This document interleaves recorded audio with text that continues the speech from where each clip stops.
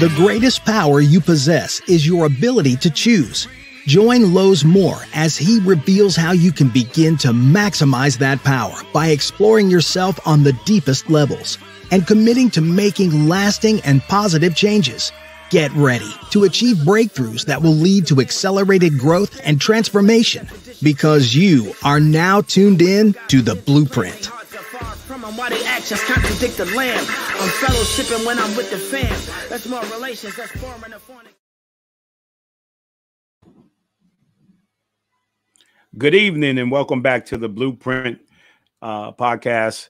Man, you know, it's been last week. The last couple of weeks have been so exciting, particularly when there are major events. I think, 2 weeks ago, I had these special broadcast podcast for the Super Bowl. I had the Super Bowl special at 2 p.m. to 3:30 p.m. on the Sunday of the Super Bowl. And man, I had Aaron Beasley of the Jacksonville Jaguars and played also with the Jets. Man, what a wonderful, energetic interview that was.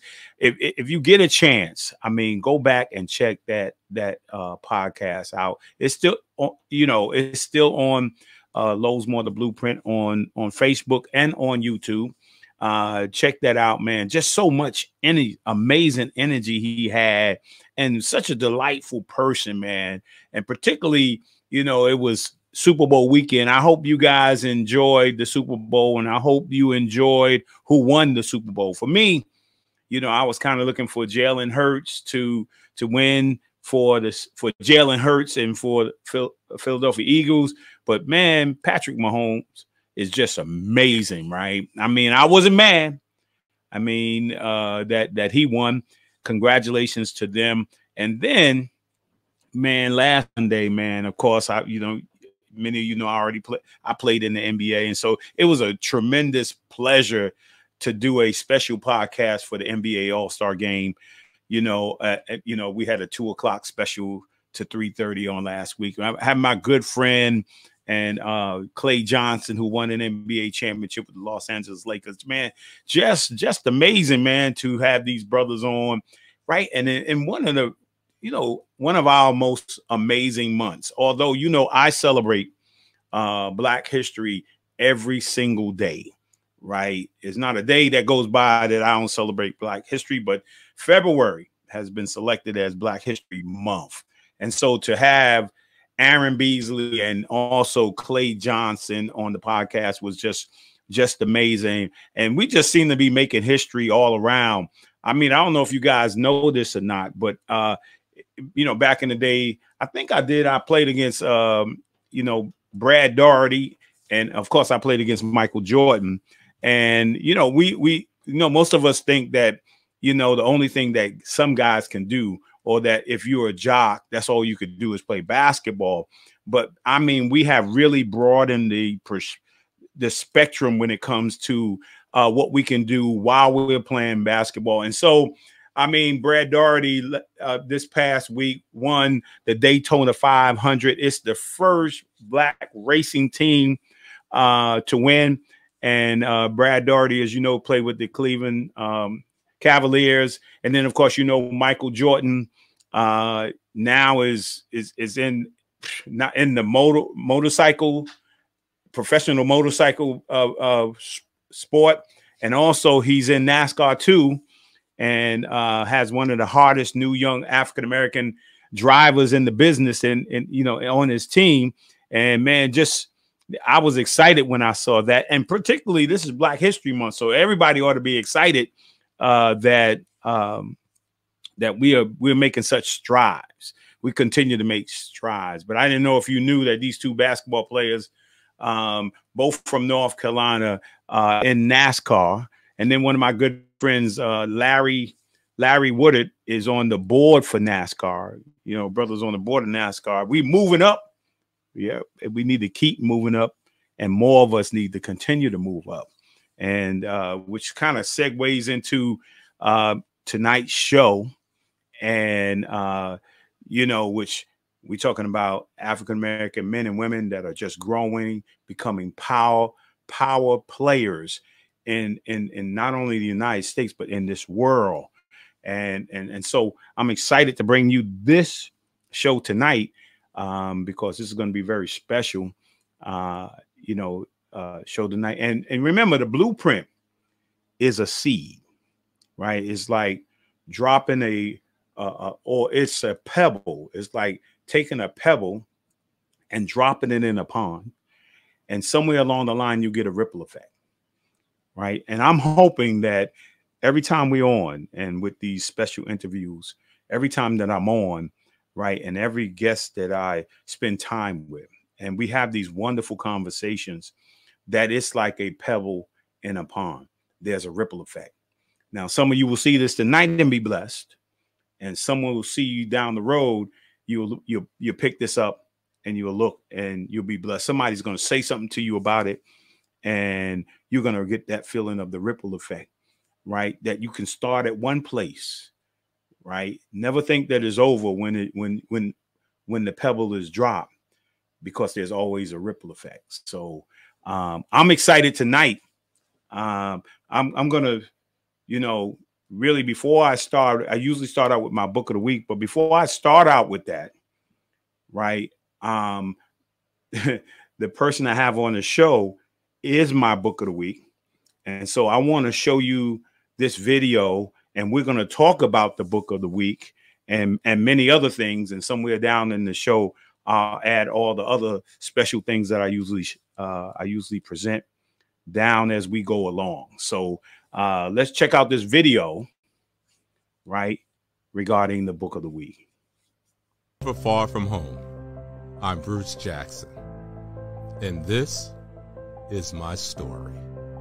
I grew up in Brooklyn, New York. 910 Prospect Place is my childhood residence. Down the street is my elementary school, PS 289. At the age of 9, my family and I moved to Manhattan, to Amsterdam housing projects. We lived in 40 Amsterdam Avenue, and down the back of the projects, our friends and I used to always play basketball, similar to what the little kid is doing today. I'll take a crack at it and see if I still have it. Across the street, I can see the high school that I attended, Martin Luther King Jr. High School. And after high school, I went to Hofstra University, then Georgetown Law School. And Microsoft, this place has been home for the past 23 years. This is where all the magic occurs. Major deals are made. My home. Never far from home. I'm Bruce Jackson, and this is my story. Wow, let's welcome to the Blueprint, Bruce Jackson. What's up, Bruce? Hey, Lowe's, how you doing? It's a pleasure to be here with you. I'm excited yes, it to join is. your podcast. Man, I appreciate it, man. Hey, it was, man, I enjoyed you. I think it was last weekend at the library, not, the weekend before. You were at the Public Library, and I got a chance to go over there and see your conversation and talk and interview. Man, I was excited about it, right? And of course, you could see I got my copy of the book right here. I'm glad you got it. It's about sharing it with the world now. Yeah, but one thing, something's wrong. You didn't sign it? I didn't sign it? No, I'll you make didn't. sure I'll pay a special visit, and I'll sign it for you when I get back to New York. I appreciate that, man. And one of one of the things, I know you was busy that Saturday, man. You was busy. Everybody's like, Bruce, it's about Bruce. It was tough. It was tough. Yeah. It was tough. So I said, okay, I'm gonna leave him alone. I'll get him a little bit later, and I'm proud of you, man, because one of the things that most people hear me say often, and one of the reasons why I have a book of the week, right? Every week I introduce a book of the week, and I introduce a word of the week, and I introduce affirmations, because number one, there's nothing more, in my estimation, there's nothing more important than reading, right? Yep, I would And agree. yeah, and falling in love with reading, right? Because that was something I was afraid of when I as a child. So Right. it took me a long time to get to the point where, I wasn't afraid to read, right? And my dream of being a professional athlete pushed me to that place. It's I great. always tell people that, we all have our, when we find our niche or we find our gifting, right? Hey, you can't do it without the book. You got to be able to read. You got to be able to write. You got to be able to do math. I mean, and so it was my gifting and my dream that pushed me to reading, and I fell in love with it. So I know it's the remnant today for particularly African American men It of how is. important it is to read and learn to read early. So you having a book and me being able to share it is, because I'm trying to combat illiteracy, right? No, and So I you're appreciate yeah, and so this is awesome having you, an author, right, and many other things we need to discuss. I mean, before you wrote your book, what was your one of your favorite books? You know what? I think I probably started reading books. I wasn't really interested in reading much myself, right? I think it was in college. And the first book was the autobiography of Malcolm X, right? And Mm. so not only reading it was interesting, it kind of motivated me, right, from that point to take a different direction in my life. So no, that was the start of me actually starting to learn a lot about Black history as well, which is really the core, right? Because once I learned the great things that we did as a people, it's all about Lowe's coming from the community which I come from, projects in the city. You got to see it to believe it. And Mm. so I started to see and hear about some of the great things that we did as a people. And I said to myself, if that person can do it, that person is me. So let me start to believe in myself a bit more. Yeah, and it's interesting about the autobiography of Malcolm X because and the movie, right, Right. was I not that it was a thought, when you look at the movie or you read the book where he copied every word out of the dictionary, Yep. right? And so man, I was like, Malcolm, words, because words make I was just saying this the other day. My wife is learning sign language, Oh, interesting. right? Yeah, she's learning sign language now, and I realized that she was doing the sign language because she's always wanted me to practice with her. Like, hey, tell me, say a word, you know. And I think for the first time I did it, we were down in North Carolina, and I was giving her some words, last week, Right. and but which I didn't mind. I didn't mind, sometimes she asked me during the game, hey baby, you help me with my words. I'm like, the game is on. The game's going on. Come on. Yeah, Practice and the keep game's it. going Hit on. the advance Yeah. horn. So she's up. She should put down there, practice, practice. Not Right. according to not according to Allen Iverson. Practice. Yeah, I don't need to practice. Right, absolutely. There's no need to practice. Yeah, but I realized that words, make sentences, and sentences make, paragraphs, and those paragraphs ultimately turn into what we Yep. what we pick up every single day is books, Yep. right? Absolutely. And that there's so much to learn in those books. And, but if we can't read those words, and so let's get into, talking a little bit, because some of the things I've been talking with folks about the importance of family, the importance of education, importance of faith, right? Mhm. And so go back a little bit and talk about, because I know that your book is more than just, the family you've developed personally, Right. right? But there are different stages of family that you develop, extended family that you have developed over the years from your own personal family, into, the family of, getting into this whole music world, and then getting into this whole Microsoft world. So Right. talk a little bit about growing up, because I heard you mention, you know, in the Bronx, you know, and that whole experience. So talk a little bit about that, mom, dad, siblings. Well, no, Lowe's is not the Bronx, it's Brooklyn, but I did live in the Bronx at Brooklyn. one point as well. Okay. But I did live in the Bronx at one point.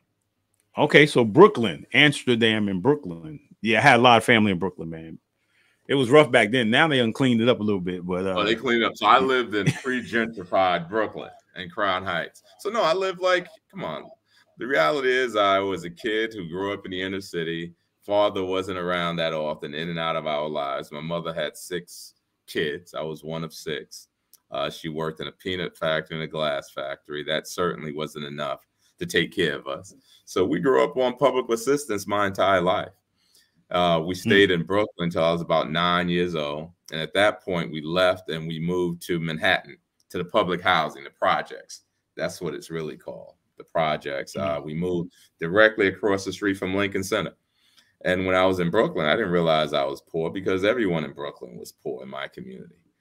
However, when I moved to Amsterdam houses across from Lincoln Center, that's when I realized that there's a difference. There are some people who live a totally different life. And our playground there was Central Park. And Central Park was 3 blocks away, right? And we had to walk through rich communities to get there. And what I always tell people, and I'm pretty transparent about it when I do interviews now for my book, Lowe's, a lot of interviewers say, why would you tell all the good and the bad and the ugly of the story? I mean, I didn't rob anyone. I didn't sell drugs, but there are other things I did. I stole things, right? And they said, why would you share that? I said, because I have to gain credibility to my community, right? I can't like cover that up. They have to see me and them, and I have to tell them, I understand the life you live because I lived it. So I'm telling the whole story because I realize society has dealt us a bad hand. And I can go back to the projects and see my family in Brooklyn, the Bronx, and Manhattan, and it's still the same thing. And you have to ask yourself, well, why is it the same? Because, and I like to say the system in place continues to work, right? I'm not really supposed to be here with you today as an executive at Microsoft, sitting in the office of the vice chairman of the Fortune 5 company. Statistically, if you were a gambling man and you saw me as a young kid, you would say, no way. And you would probably be right in most cases because the system's not designed for us to really break out. That's why I think it's important for part of what I'm trying to do is inspire the young people that they can achieve more, but they have to be able to see me as them and see me in them, right? As I see myself in them as a 10-year-old kid. And then I'm trying to inspire some of us who make it out because we're taught once we make it out not to go back. And that's just further perpetrating the environment, right? We have to go back. And some of us don't want to really share our story. And I'm trying to encourage us to share it. People who look like you and I, because I think it's probably the most incredible weapon we have if we're going to try to inspire the next generation of people, right? Because again, it's all about them being able to see it. If you don't see it, you can't achieve it, right? So I think that's what to me is crucial. It's not about someone being smarter than any other. I don't care what urban area you live in, or if you take them and that same child and put them in an affluent area, they'll do well. And if you take, I always tell people, you take a kid from an affluent area and put them in an urban area, they wouldn't do well because it's all about resources and environment, right? And so you have to ask yourself, why has society continuously failed to provide us with the resources that's necessary for us to reach our potential? I think we'll get there someday, but I think until we get there, we can't afford to lose another generation of brilliant people who live in the inner city who just don't have the resources to reach their potential. Right. And I think one of the, I heard a couple of interviews you had done, you had mentioned that, and my mind automatically popped on Trading Places. Yep. Right. with Eddie Murphy, where, they took the rich guy and they took away all his resources. Yep. Right. And then he I didn't think of started that one, but you're right. yeah. He started to act like, in how a person in poverty would act. Right. And then they took the black guy and took him out that environment and put him in another environment and gave him resource. Right. And he started to act like a person who had resources and what to do with it. Absolutely. Yeah. Yeah. And so, I look at how, we both grew up in terms of, the struggle of Mount Vernon when I was growing up, the struggle of Brooklyn when you were growing up, and living in the projects and, in Mount Vernon. And, my mom, single parent, making it work, but we, I used to always hear people say that there's nothing good that comes out the projects. But when I look around and think about all the people who have come out the projects, that have become police officers and mayors and doctors and lawyers. Yeah. I mean, it was just the opportunity, to get an education and find yourself in another place. But, and so when you were thinking about, as a young person growing up in that particular situation, educationally, right? I'm sure your mom, like my mom, was very critical in that. But going to school in Brooklyn and doing your thing, what was your aspirations? What were you dreaming about then? I have to be quite honest with you. I have to be honest with you. I think that it was just living for the moment at that point, right? It didn't really click in my life until much later. It was about trying to make money, right? And what I did, and I tell people, it was a bad decision academically. I went to Martin Luther King Jr. High School, as you saw in the introduction. And so I attended that school, but I attended a co-op program in that school, which is when you work 1 week, go to school 1 week.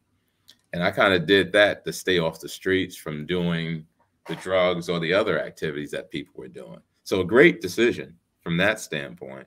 And I always tell people, but a horrible decision academically, because just think for a moment. I made a decision on my own at 14 that I was going to go essentially to school part-time so I can just make money. And it was a bad school at that. So when it came time to go to college, I wasn't ready, right? But nonetheless, I applied to what was a high education opportunity program, which was a program for kids who were academically and economically disadvantaged. And I attended that summer, and after 2 weeks, I wanted to quit because it was painful. And I called my mother, and I tell people all the time, don't look at my mother negatively. I just said, Mom, I can't do it. And she said, if you're in that much pain, come home. This my mother saw me in pain, and she didn't want her little boy to be in pain, right? But there's always somebody else you call that tells you that you can't come home. Right? There's always someone. And it happened to be my Aunt Bertha, I like to call her. And her response to me was like, simply, Bruce, I heard you want to come home. I said, yeah. She said, you want to go back to the projects, Amsterdam houses? I said, I don't know, maybe. She said, do you want to go back and work in a part-time job in a basement making copies? I said, maybe. And she paused, and then she ultimately said, you're not coming home.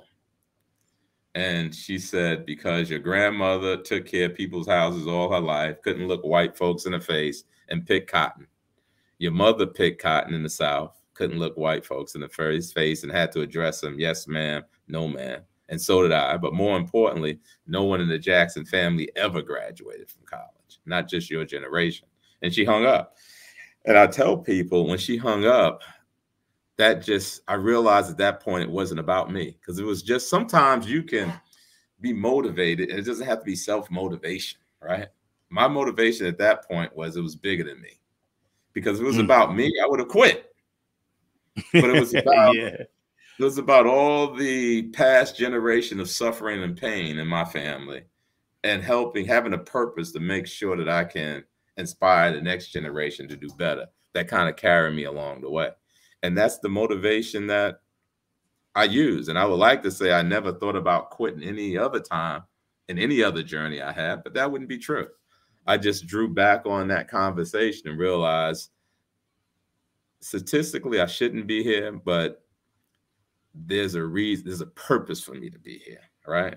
And that purpose is far beyond statistics and people, right? I used to say that I was lucky, but then I started thinking, I said, not too many people have made it out. None of my friends graduate. So it's not luck. And I kind of changed that whole narrative to say, you know what? Even when I have interviews, they said, you were lucky to get over this hurdle. And I'm like, no, I wasn't lucky. I was blessed. And they don't know what to say about that. They're like, God, we're saying you were lucky to really crack through. I'm like, no, I was blessed. There's no other way to explain it. It's not luck. Because a lot of people got lucky and got out of my environment, but they didn't. So I'm blessed for a reason. And that reason, I think, is really to try to inspire other people to do better.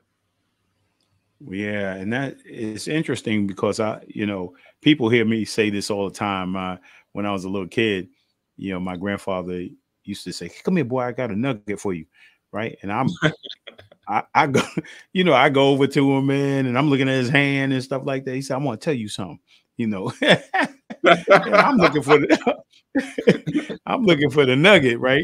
But you just gave one there. Purpose. Right. And I'm hoping that parents or whoever's listening right now, because Bruce just said something that was so powerful that young people today, I think, just take what's happening to them right now for granted, and particularly that their mom and dad has, who have grew up in projects, who grew up in the inner cities and who've made it out. Right. And you don't know what that is. I mean, you literally don't know what it is to live in that projects or go through that experience. And you grow up, man, not knowing any of that. Yep. Right. And right now you take that for granted. Right. And that you said something that was very powerful, that there was something bigger than you. The situation was bigger than you, and and your aunt gave that to you. She gave you that nugget, man. And that, look at the history, look at the struggle. Right. Yep. And then, hanging up the phone, man, that's crazy. Because now you sitting there like, oh shoot, I got to make a choice. Right. How do I respond to that? How do I respond to that? Yeah. And it's easy to, it's easy because we were living in this environment forever. And I've seen it time after time, with young people that I've dealt with it at the Boys and Girls Club, who worked hard, eventually graduated from high school, and then went on to college, and then passed the first semester they back home. Oh, I didn't like it out there, and then they're back here to do what, and for me, I got a full scholarship to West Virginia. Right. And my mentor took me down with a friend, drove me to Morgantown, and we laughed and joked, helped me get in the room. And then I was looking at it out the window as they were driving away. Right. I was like, hold on. I need to go back to Egypt. Right. I got downstairs, I ran to the McDonald's, right? And I got on the payphone. I called my mom, collect. I said, Mom, this ain't working. I'm coming home. She said, you no longer have a room here. Like that. I was like, what? Oh, so you're ready to come home as well, huh? Yeah, man. I was getting out of there, man. She said, you no longer have a room here. I was like, what? Right. Yeah, your brother's in that room. You need interventions in your life. You need them. You do. I mean, hey, if it was easy, everybody could do it. Right. Absolutely. So it ain't easy. What you're dreaming about is not easy. And so how did you, how did you get, now you're going through this process of trying to find out what it is that you want to, what is the dream? What is the purpose? mean, how did it, how did you arrive at? Well, I think I was fortunate. I think that the person who was in charge of the program was an African-American man. He kind of played a father figure in my life, kind of started teaching me about Black history, to be quite honest with you, during that summer and the first year. So that was a motivating factor. Then I started to believe that I can achieve whatever I wanted to achieve.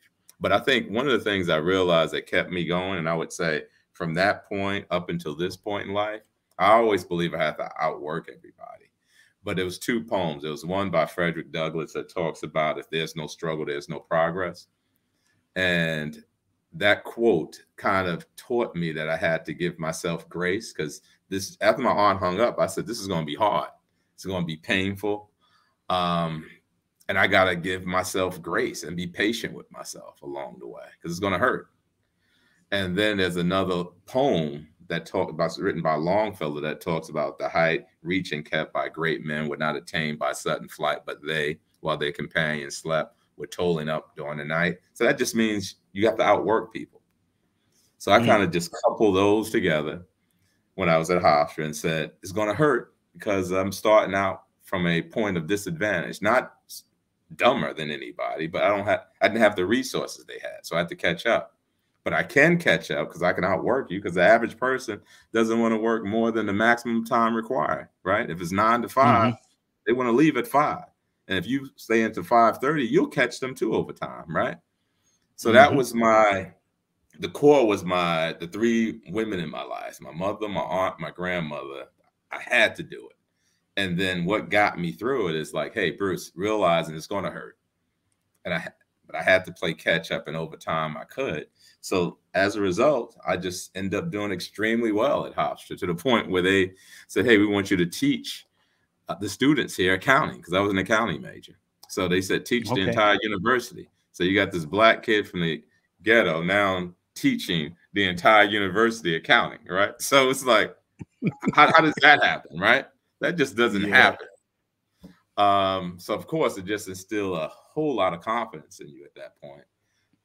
And I just carried it on my whole life. I have to outwork everybody, and I'll catch people and deal with the disadvantage I started out with just by outworking and catching people over time.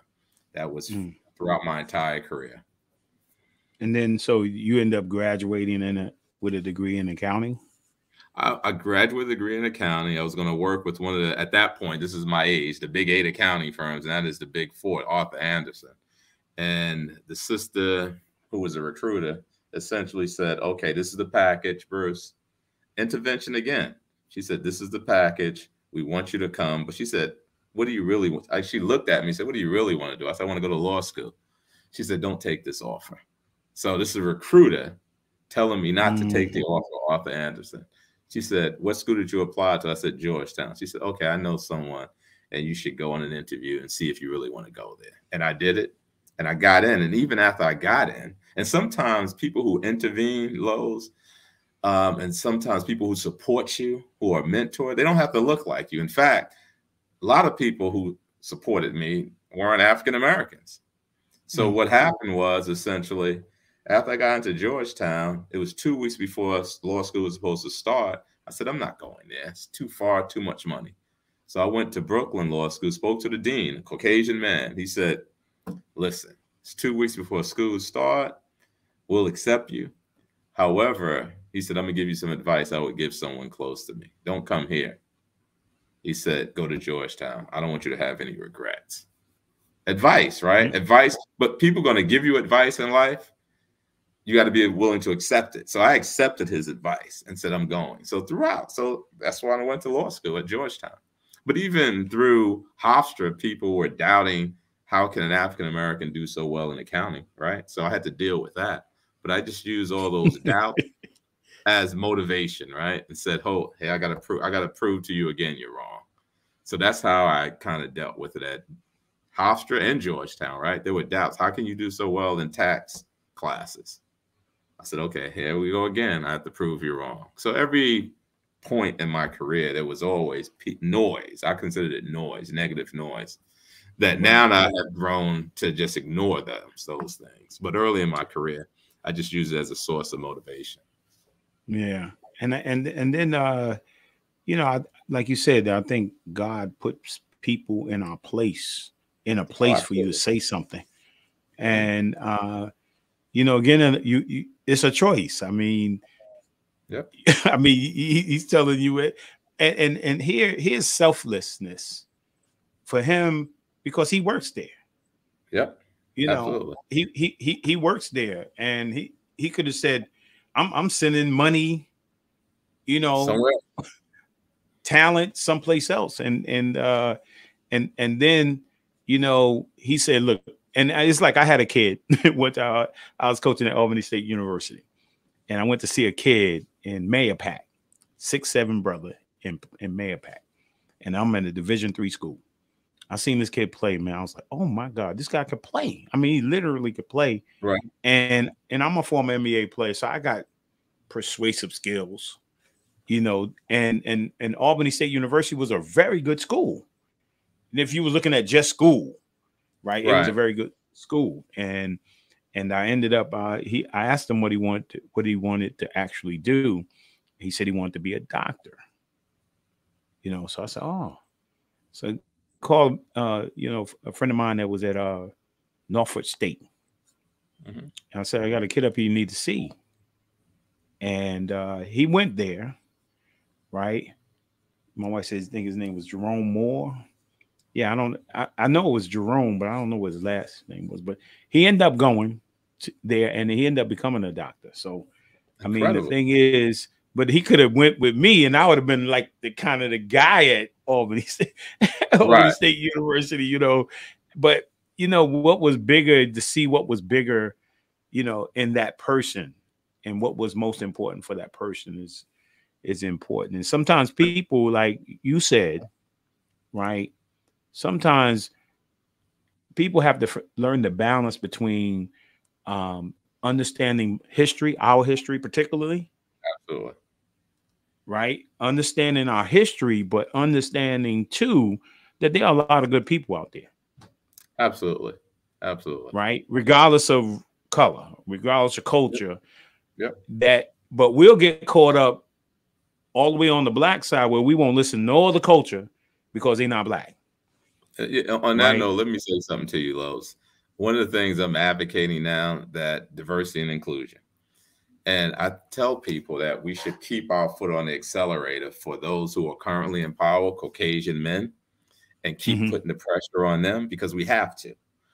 However, what we tend to do as a people, we get past to each other, because oftentimes I can go to an organization that's being run by a women or minority, and their leadership team reflects the same leadership team that their Caucasian men leadership team reflects. It looks just like it. And what we tend to do is give each other a pass. I think that we don't do as much as we should do. Now, don't get Bruce Jackson wrong. Keep putting the pressure on Caucasian men, but let's look at what we're doing. And oftentimes we fall short, right? In terms of, are we hiring as many African Americans as we can hire when we're in a position of doing it? And when sometimes I see it and sometimes I don't. And I think we need to call it out, because everyone has a responsibility, right? And oftentimes my philosophy is, why don't we do it? And we can show the rest of the world how it's supposed to be done. But when we don't do it, that's what I'm saddened by, the whole process. I think the system, and you hear me refer to the system, kind of has worked, right?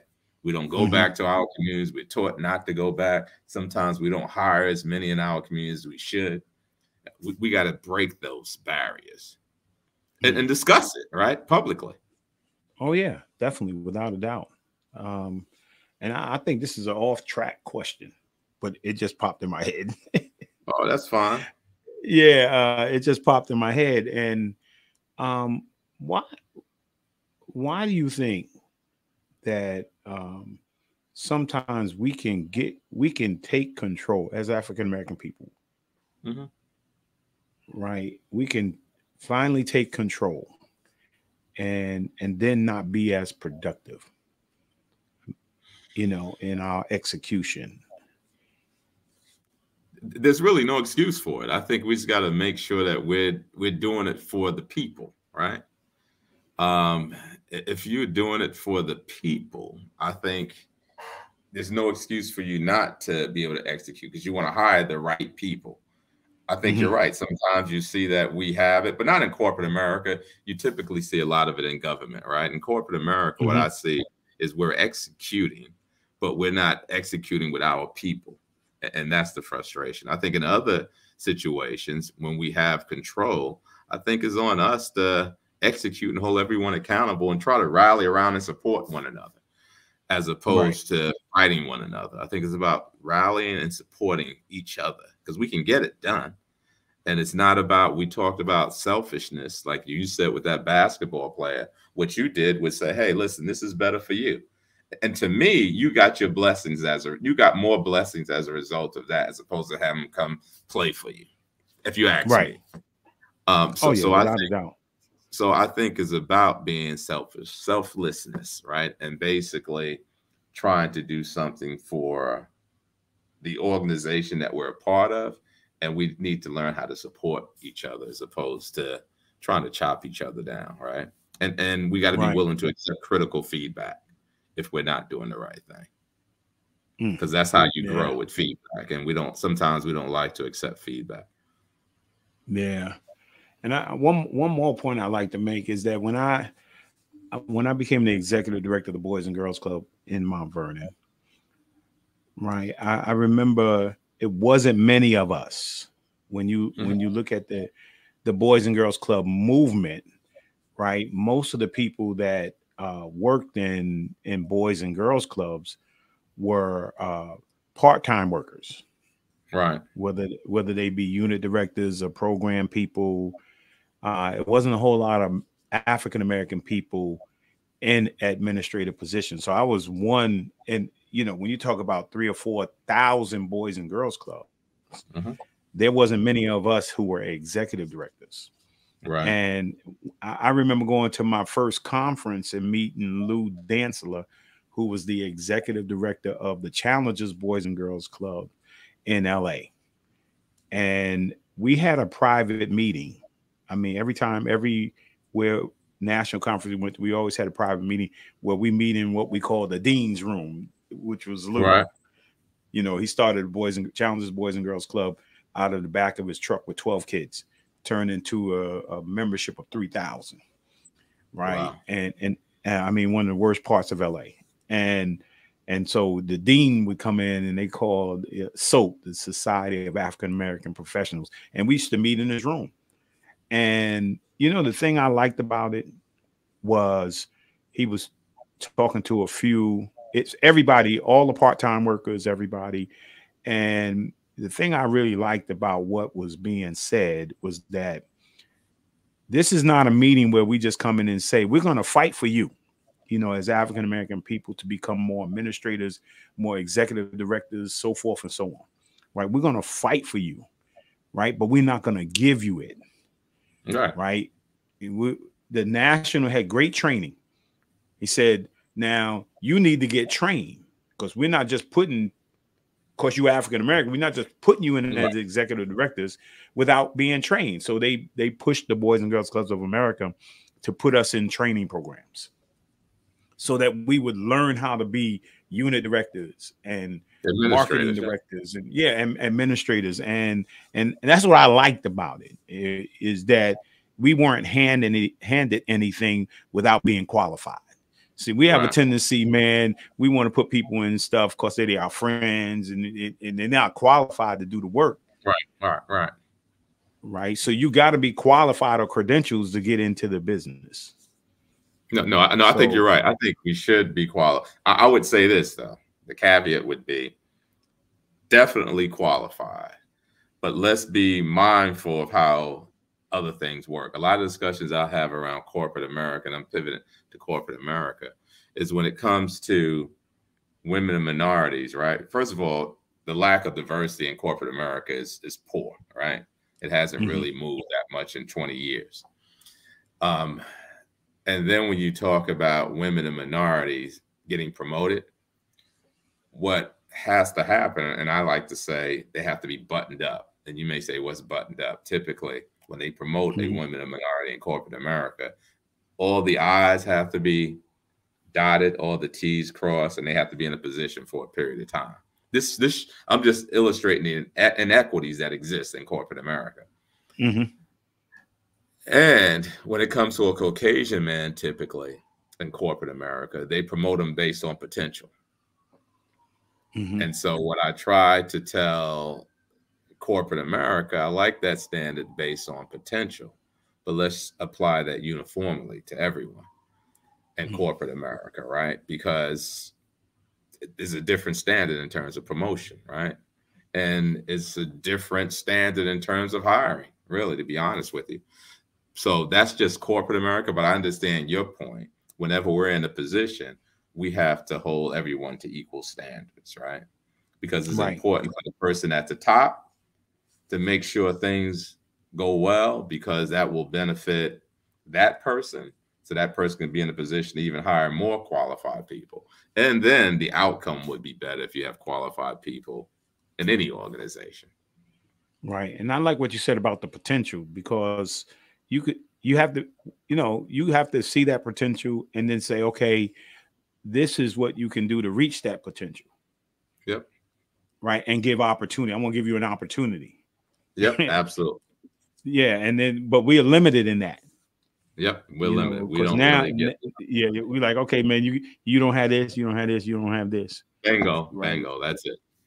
Yep. So, but somebody else, you're like, okay, well, he got potential. So we're going to move him over here, and then we're going to give him experience here. We're going to get training over here. And that's what I think Lou was talking about to the national, is for us as African-American people to have those same qualities, equalities, equities, to have the same training that you're giving everybody else. Absolutely.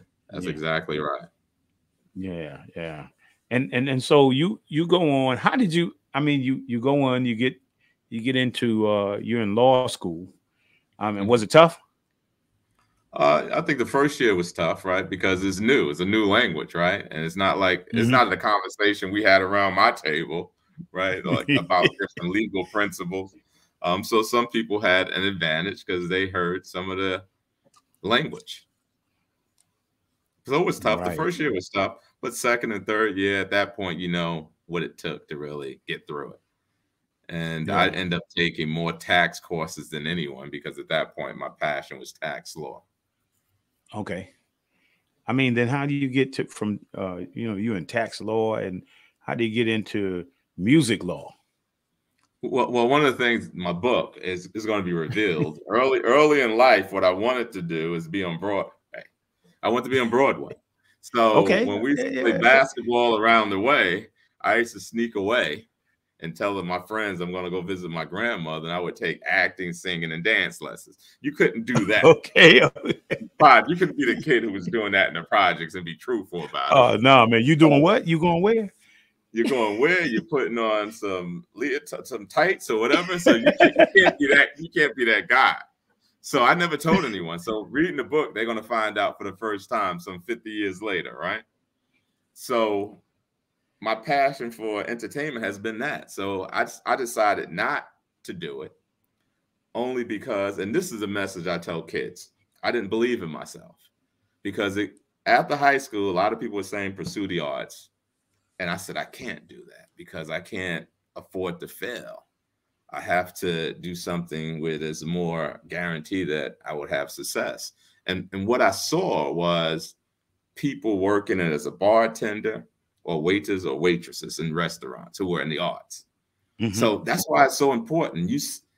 What you see is what you believe. So I didn't believe in myself, nor did I bet in myself. So I tell kids now, believe and bet on yourself, and don't measure yourself up against someone's failure. So what I did, I looked at other people's failure and said, I can't do it. So that's not what you do. So I tell kids, don't do that. Just because someone else failed doesn't mean that you're going to be a failure. So if you believe in yourself and you're passionate about something, pursue it and bet on yourself. And I didn't.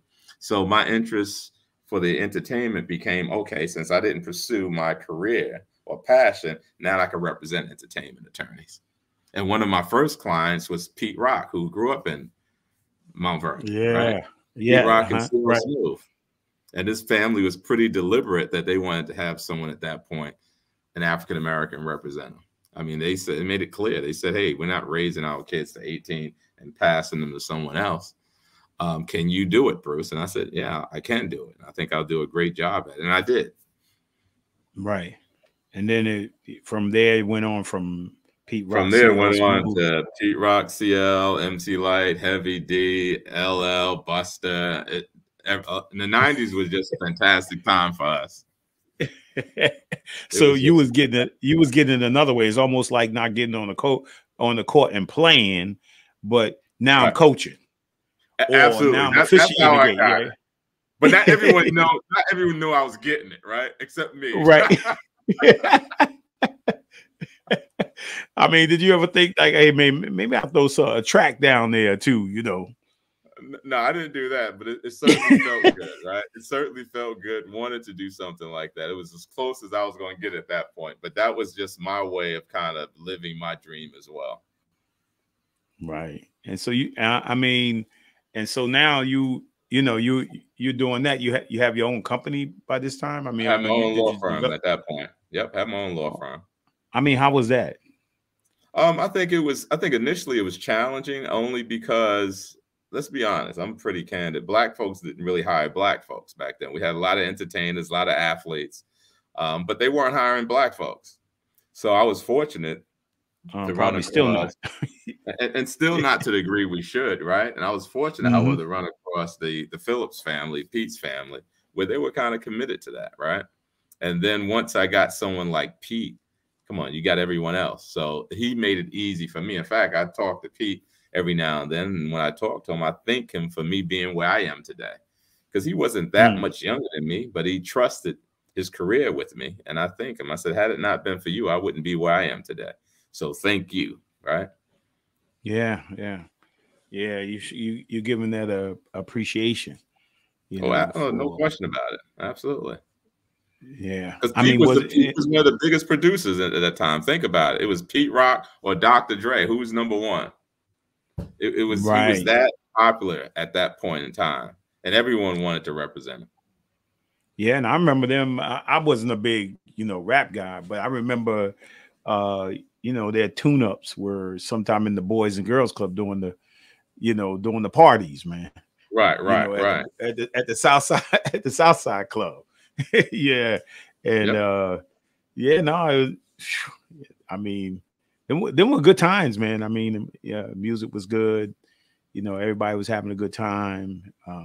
You had some amazing people. What do you think about in your mind being in that industry? Yeah, and it was tough, right? Because I was looking at some of the things you were talking about the industry at that time. Has the industry gotten better in regards to the entertainer? Do you think it's gotten better or worse? I think from an entertainment standpoint, even from an athletic standpoint, they're smarter, right?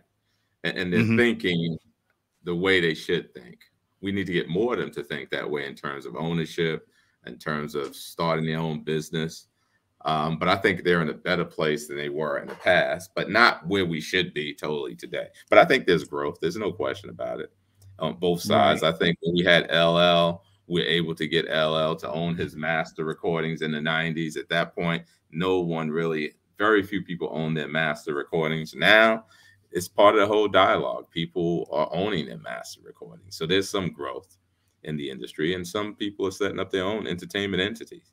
So I think there's growth, but we still have a long way to go, right?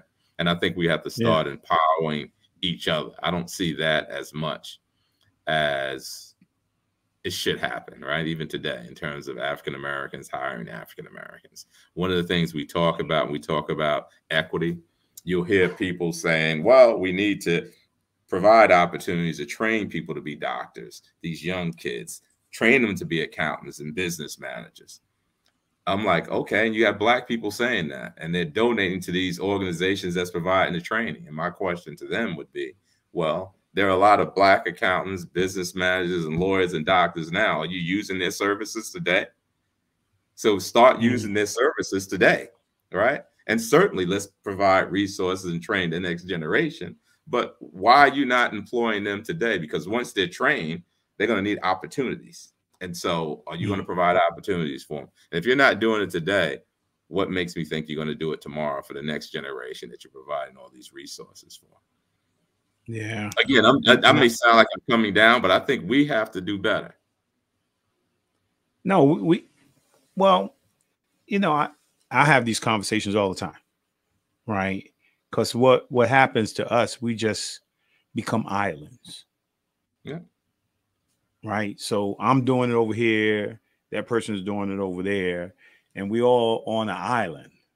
Yeah. We're on our own islands. And then, but there's no power in the island. No, there isn't. You know, no, the power is that you still maintaining what it is you can do on your island, but connecting with the other islands, because the resource pooling of resources is going to make you more powerful. I would agree with that. And then if you know, if I came up and I was like, hey, yeah, I'm a great player, man. I made it to the NBA, so forth and so on. And I just went about my way.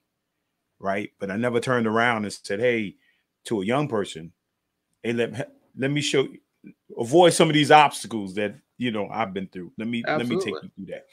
Right. And I always say that we're always looking for the next, you know, every day looking for the next Denzel Washington.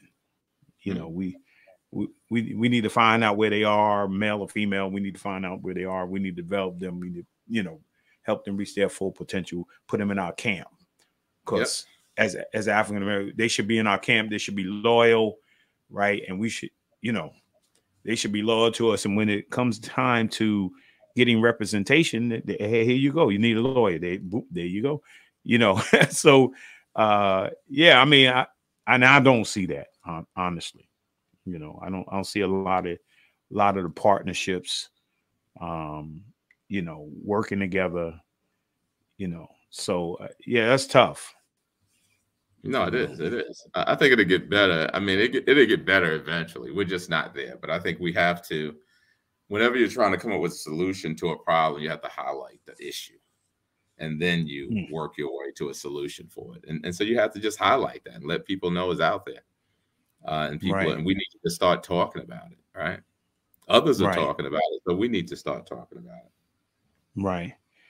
So you start your own, you know, entertainment lawyer business, and then you're in it, you're doing your thing, and all of a sudden, what happens? What happens, what I try to tell young kids, I say young kids and business people, I said, you have to treat your career like a business, right? You have to look at the industry you're in, look at where it was, where it is today, and where it's going. Microsoft does that, right? We always look, okay, where is it going? We need to get there first. So with your career, you need to do the same thing. So what happened with me, you hear the word digital transformation all the time now. Everyone does. And I tell people digital transformation for the music industry took place in 2000. And they say, what do you mean? I say, well, before 2000, we had physical distribution, albums. That's what people consume music with, using albums. Then you had Napster came along. Napster made it digital. People start consuming digitally. And so at that point, I saw that the industry was changing, to be quite honest with you. And I said, it's probably a good time for me to go work for a technology company. It's strategic for 1-2 years at most, Microsoft, and come back and I'll have a competitive advantage in the marketplace. So that was my goal. Go to Microsoft 1 or 2 years, understand this technology thing, and come back and I would know more about technology and the new movement of distribution of music than anyone in the music industry.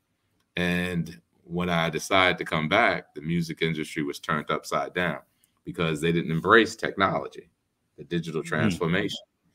And they didn't for years, right?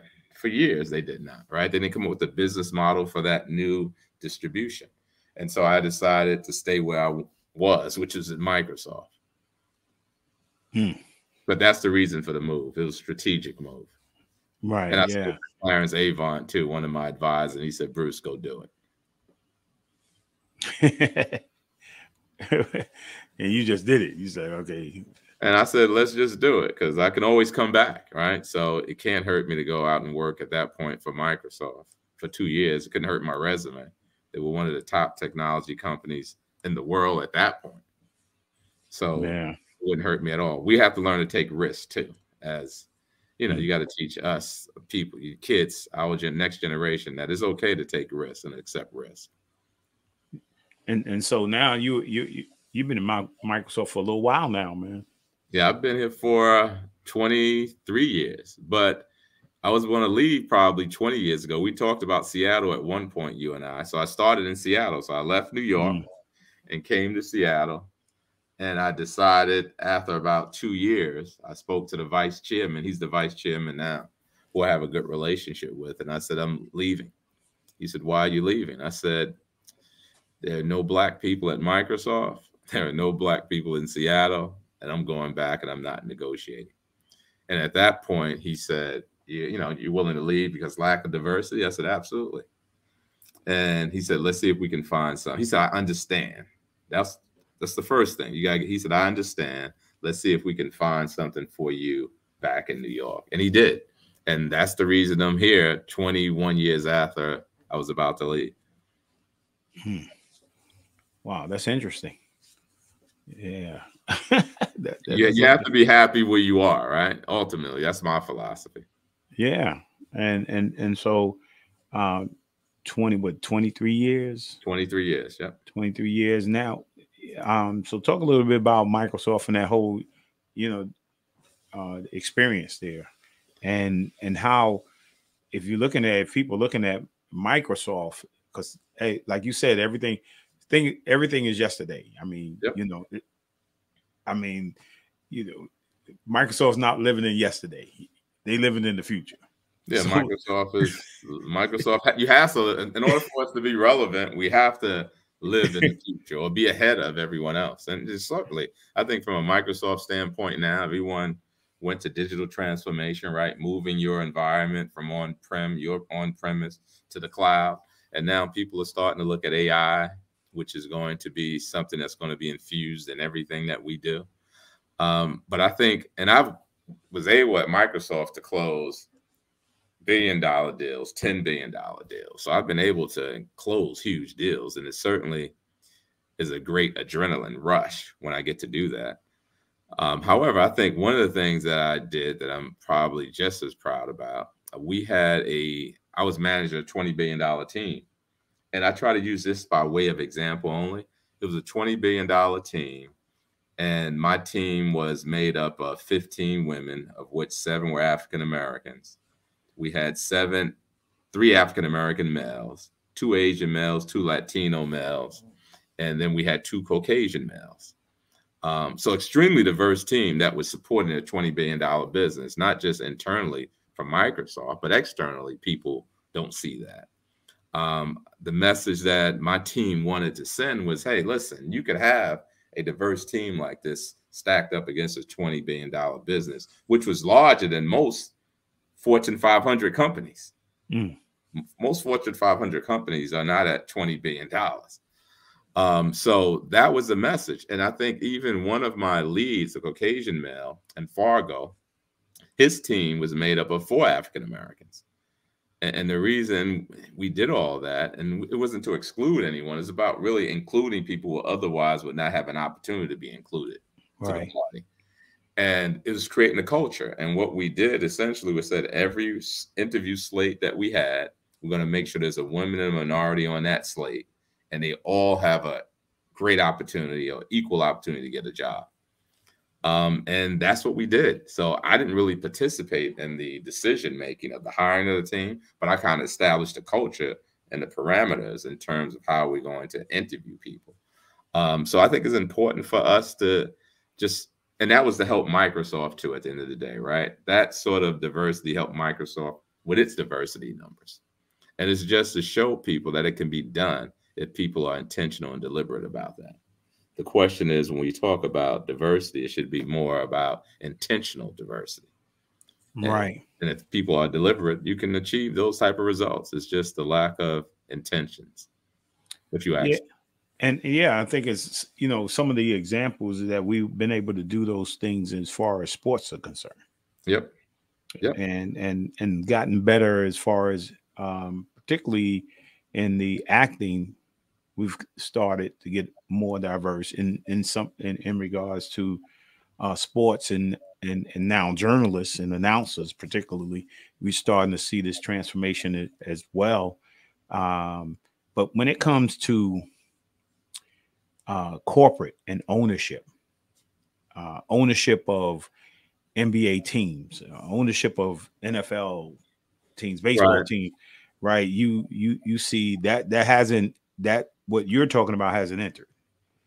No, not ownership of the teams. It hasn't. I think it will at some point, but it hasn't. But it has to be more of a collaborative effort. Of, like you said, people have to cooperate and work together to make something like that happen. Yeah. And Victor just said hello. Do you see that down there? Yeah, I did. Hello, Victor. Yeah, I mean, and what would be your, dealing with this whole thing, issue of diversity? I mean, what do you think that needs to be done, that we need to do to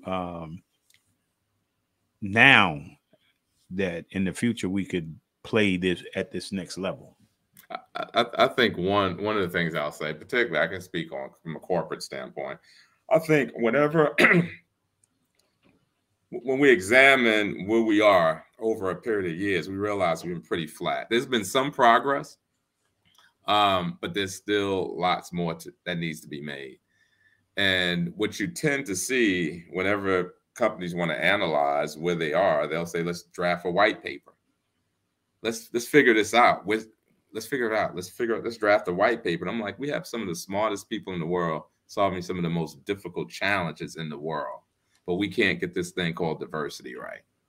And now you want to look at or have someone draft another white paper to find out why you're not achieving your goals in diversity and inclusion. I'm like, we've been doing that for years. My philosophy now is women and minorities are out there. Let's just hire them like we hire everybody else. Let's just hire them at this point. And in addition to that, what we talked about earlier, when we talk about promoting them, let's promote women and minority based on potential. And if we do those two things, then you'll start to see progress. And in addition to that, what I'm advocating is that when people have scorecards, when they want to evaluate employees, they also have a diversity and inclusion part of the evaluation process. My philosophy, let's separate that. Let's have the evaluation process, the general evaluation. Let's evaluate them on diversity and inclusion. Let's tie money to each of those things. And when you tie money to stuff, people will act accordingly, right? That's right. Yeah. So, but when you lump it all in one thing, the person may not be doing anything for diversity and inclusion, but they're still compensated well.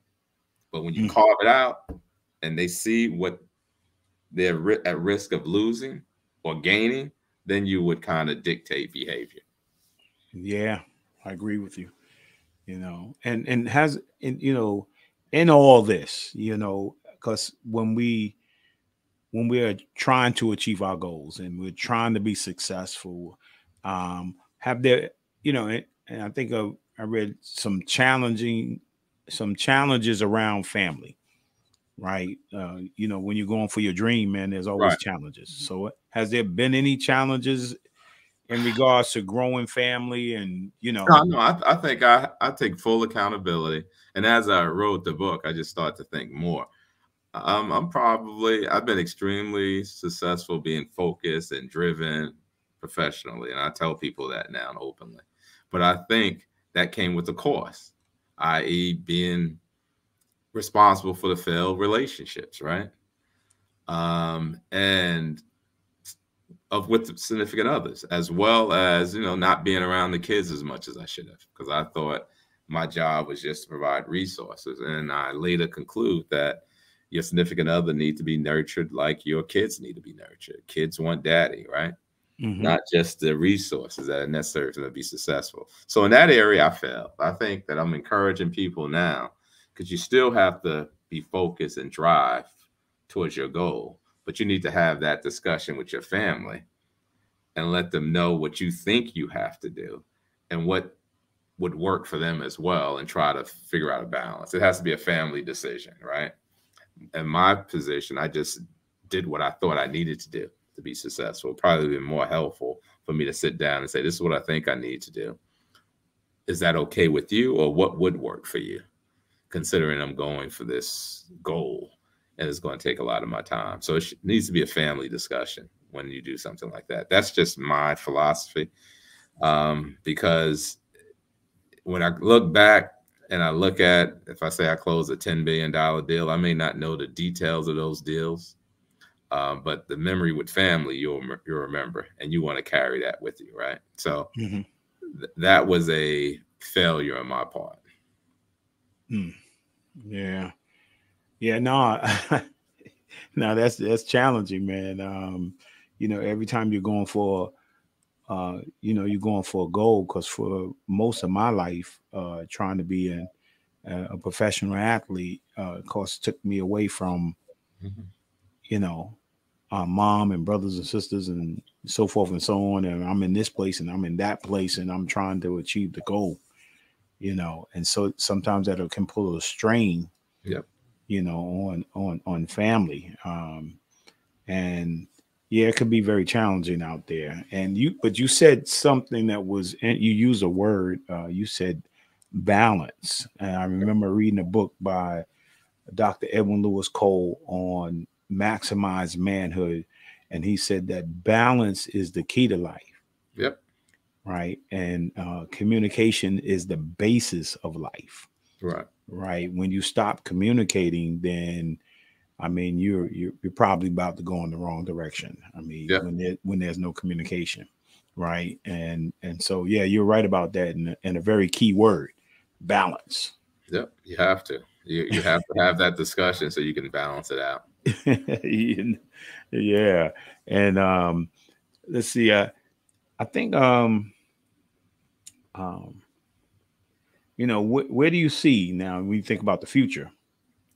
It is interesting. People ask me that right now with the book out, and my response is, and I'll give you the response I give them, right? I say, well, listen, I am where I am because God placed me here. When he lets me know where I'm going, I'll call Lowe's more and say, hey, you know what? I just got the call. I just got the call. So now I know what's next. Oh man, yeah, that's true. That's true. You got to hear from him, right? And I know that there's probably, man. I was just thinking, man, how we've been through this pandemic. I mean, some people seen the it was a tragedy, without a doubt. All the things that happened in regards to the pandemics, social justice issues that happened during the pandemic, man, I didn't know if you can get any worse than what was going on in the pandemic. Absolutely. Right. But it can cause you to, I would say, freeze, get stuck, and go backwards. Yep, you can. Right. And a lot of people got stuck, they were frozen and start thinking going backwards instead of moving forward. And it really was an opportunity to reset, to move forward. Yeah. To think about future, to think about what's next, and some amazing things that people don't understand. I guess you can see this in Microsoft, in that space. Some amazing things start to come out of that space. I mean, through this tragedy. Yeah, I think certainly. I think from a technology standpoint, it did, right? I think one of the things is work from home tools that enable people to work from home was an incredible tool. I think now companies kind of want people to come back, but the pandemic has some degree illustrate that people can be effective working from home with tools like that. I think technology is an enabler, right? I think even when I think about where we are today, we're having these economic headwinds. Some people say a recession, some people say we're not. But one of the ways in which companies can really deal with that is through technology, right? Because technology can be used to make people more effective, to make a situation where people can do more with less, right? So I think so. Technology is going to be an enabler, and you're going to see, like we talked about AI earlier, AI will be infused in everything that we do, right? And it will only get better over time. Yeah, and I seen that. Wow, some people like in person, like churches. I mean, you know, it was in person. People didn't know what they were going to do. All of a sudden, man, you knew nothing about technology, but look, you had those who got in, you know, got into it, jumped into it, started using with Zoom and StreamYard and YouTube. I mean, their churches have, you know, now they got online campuses. You know, people, you know, organizational stuff started happening like that, and so technology is very much a, you know, an infused part of our future. No, there's no question about it, and that's why I try to tell kids I told kids to follow their passion, but I think when it comes time to, I'm somewhat biased to technology, and I'm always saying, hey, listen, you may want to look at a career in technology, whether it's cybersecurity, because there's some areas you can go and get a certificate and get a job. And that's one of the things companies are looking at now, right? Do you always need to go to college from a technology standpoint? Now, you can get a certificate in cybersecurity in some of these cases and make over 6 figures.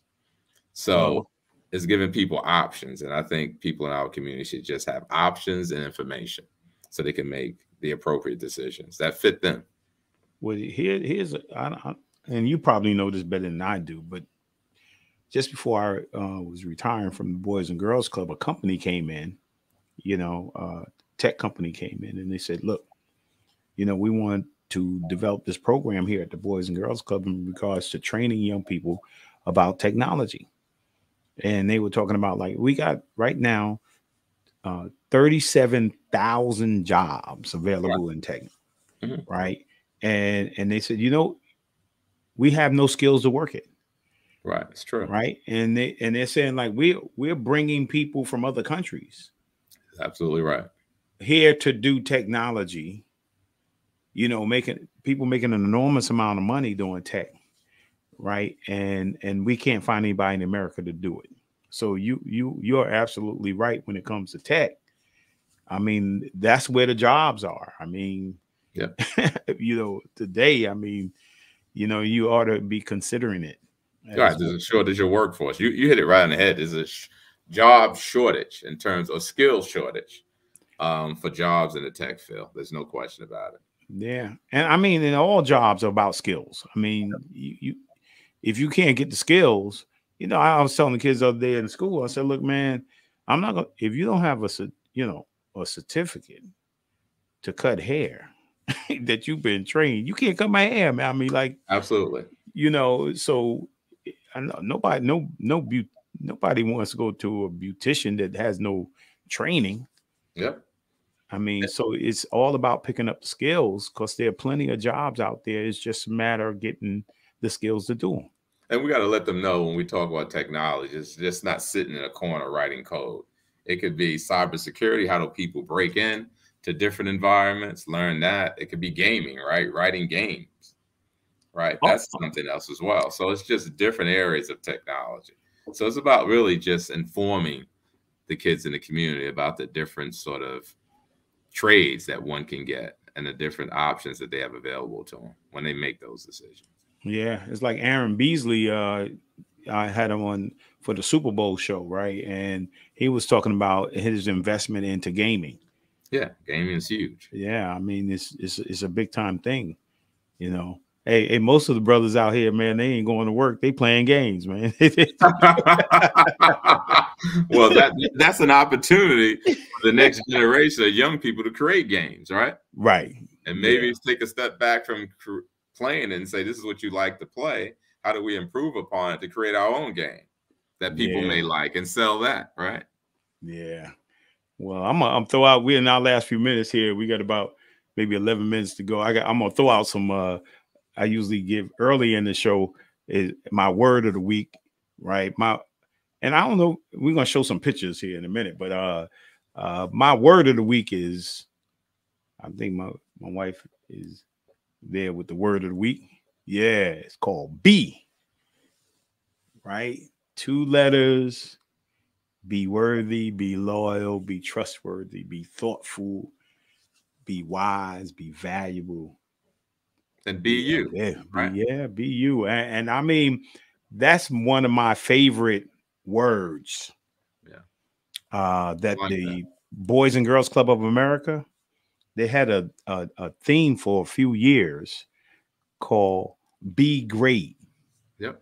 You know, be a lawyer, be a doctor, be a teacher, be a fireman, be an entertainer. Be such a powerful word, man. No, I agree. Yeah. And then I got an affirmation. Yeah, I might as well throw the affirmation up there. My Hill and Pierce Harper affirmation and quote moment. Believe me, all your sacrifices, silent cries, and hard work will pay off someday. I agree with that as well. I mean, we both lived that, right? Yeah. Oh, yeah. You lived that based on what you have to do just as an athlete and after your life as an athlete. Oh, yeah. I mean, think about that, man. But you know what? People want stuff for free. They want instant. They don't understand process. So, and then long term, yeah. Yeah. And they don't want to go through the process. They don't put in the work. They don't put in the time. And then I got some music, right? And my movie of the week, Kenny G, Roy Ayers, Herbie Hancock. Yep. And Kenny G, God, you're right. Yeah. Yeah, man. Hey, Kenny G, you can't drive with Kenny G. Absolutely. Especially not long distance, because you get so mellowed out, you fell asleep. Absolutely. And I think I got a picture, man. I think you were with Herbie Hancock, right? I was. So you must have dug that up. Yeah, definitely. Yeah, I pulled that up, man. That was where was that? And Istanbul. Oh yeah, that was in Istanbul. Yeah. Ah. Yep, that was Istanbul. Yeah, there's no question about it. Yeah. Yeah, I mean, and Marcus Miller. I like, of course I love gospel music, but yep. All types of gospel music, but I love jazz. I mean, it's something soothing about jazz, man. No, absolutely it is. Yeah. One time, man, they took off, what's it, the jazz station? What was it? Here in New York? They have it. They don't have it anymore. They brought it back. Really? They did bring it because everybody was complaining because during your day, man, you needed something as you were driving around. You need smooth jazz, wasn't it? Smooth jazz. Smooth jazz, exactly. Smooth jazz, yeah. And then I pulled up. I think I pulled up, man. You've been traveling, man. So you was in Egypt. Yep. Right. Yeah. I mean, what was that like, man? That was a great experience, only because I knew someone who knew others in the government, and so we got to travel around things escorted by government officials. So it was great, right? We had to avoid all those lines. So it was a tremendous experience. And I think Egypt to me was my best trip just from an educational standpoint, just understanding the history of Egypt, right? And it was people of color, right? So it was just incredible. It was incredible. I wish my kids, and I want to take my kids there because I thought it was my best all around trip from an educational standpoint. And I think we got some more pictures. Yeah, because you've been around, man. What's next, man? Where you going next, man? I'm here today in Seattle. I'm going to have a fireside chat with the vice chairman of Microsoft tomorrow about the book. Yeah, so that's what's next in less than 24 hours. So that's the reason I flew here, actually. Yeah. Oh, so you coming right back? I mean, I should have told you to send me some oyster chowder. No. Well, you know what? If you want that, you need to send me a text and tell me where to get it, so I can get it before I leave. Oh, okay. I may have to think about that while I'm sitting up here tonight. Yeah, think about it. You have until let's say 11 o'clock tomorrow. 11 o'clock. Yeah, Microsoft. Yep. Yeah, man. I was doing my job, man. Yeah. No, that was it. No, definitely. 23 years at one place is a long time.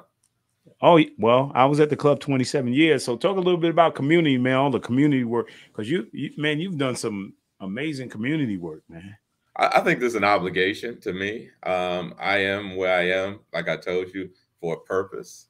I think I'm placed here to try to help other people get through barriers and obstacles and push others who are in position who are not moving fast enough to contribute. Because I think we all have an obligation to reach back and bring other people along this journey. And it's not about you. It's not about me. It's about the next generation. And so I'm passionate about making sure that if anything, we're helping the next generation move barriers out of their way and teach it. Yeah, I was reading that, man. I read, some things that were written about you and written about the book, man. I like that. Everything you just said right there. Right. Helping people move forward, helping people grow. I mean, and that's really what it's all about. I think that's why we all here, man. That's exactly right.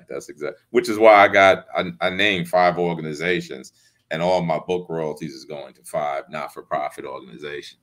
Okay. Not to me. It's going to those organizations. 1, so they can get something out of it, and 2, just to amplify from just a branding standpoint. Yeah, I mean, you want to give us the 5, man? Maybe somebody out here want to donate too.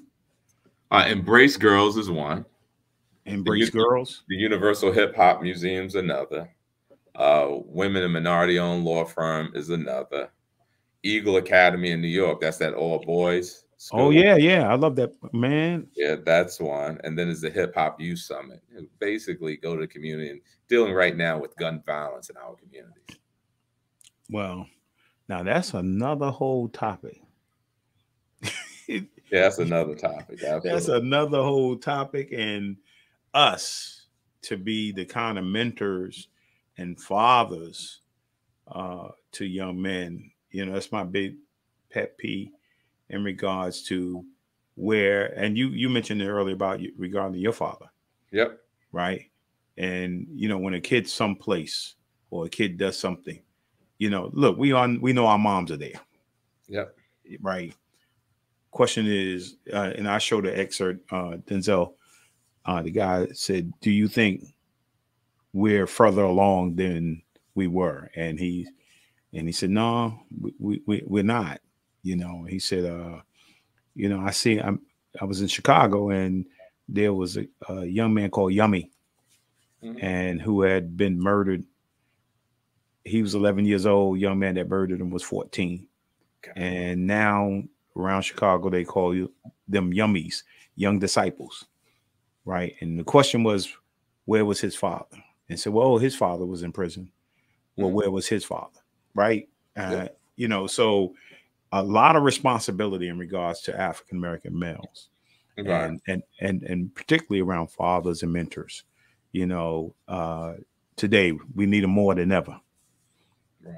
And we could talk about prison reform and us going to jail and the system is functional. That's another discussion we could talk about as well. Yeah, definitely, without a doubt, man.